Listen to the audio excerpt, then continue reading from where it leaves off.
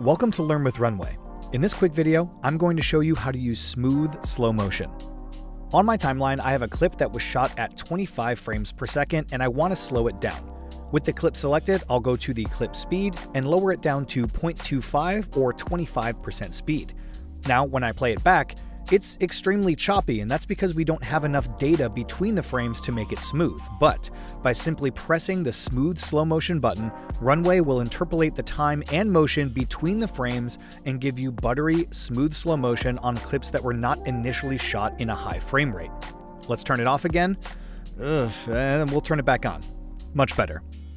If you want to try something a bit more experimental, try adding smooth slow motion between two still images or pieces of video to get cool and interesting transition effects. If you need to get in touch with us, you can use this button on your dashboard at any time.